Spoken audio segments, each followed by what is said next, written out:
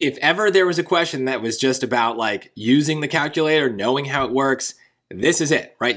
Everyone can get this right as long as you just know to go right to the calculator. And you can do stuff like this on these calculators, but I'm going to show you on Desmos because I think that's where people have less comfort with things like trigonometry. We're not really using that those functions as much on Desmos.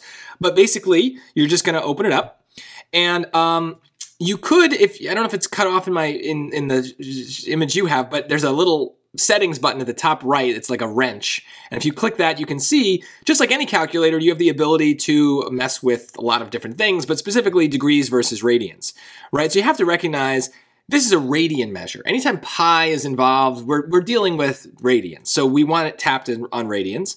Then we can just say, okay, let's go here. Now, I don't see tangent on my normal buttons, but if I go to func, so func right here, we're going to see right away, they give us the trig functions at the top. So tan, and then 92, and pi is there as a button, so pi, and then just divided by 3. And it's a messy number, so you might need to write it down, negative 1.73205, right? I'm even doing more than that. And from here, you could go to one of these calculators and just use that. We're just going to see which ones give us that decimal, right? So we know already it's not C or D because we need a negative number. So it's just, okay, what is the square root? I'll put the negative, but I don't need to. I understand what I'm doing here. Well, the square root of 3 is just exactly the same decimal, right? So it's got to be that. But if you wanted to try, right, we could do the square root. Where's the square root of 3? And then if I hit divided by, yeah, I knew it was going to do that. In order to do this, you've got to, can I do this with my, see, this is the problem with the iPad. I actually don't know how to do this. If I do out and then divide, yeah, there we go. Divide by 3.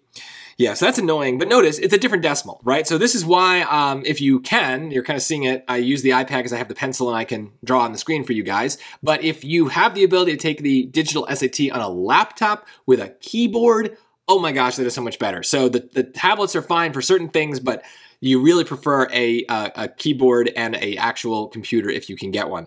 But look, this is a joke, this question, right? I mean, it looks like it's going to be really hard because you have to understand trigonometry, but you really don't. You just need to know where the buttons are. So really, there is no excuse for getting this wrong. And this speaks to something we always have to think about as we get to the harder questions in these modules is what makes it hard?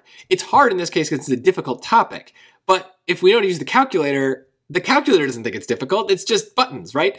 So we should be, especially if we're running out of time, skipping around to find those questions that the SAT considers hard, but that you don't. And maybe it's just because you know how to use the calculator. But there will be things that in those last 3 or 4 minutes, you should be targeting because you are more likely to get them right. And that might mean throwing some other things overboard, but you would never, ever, ever want to miss this question. This is just hitting buttons.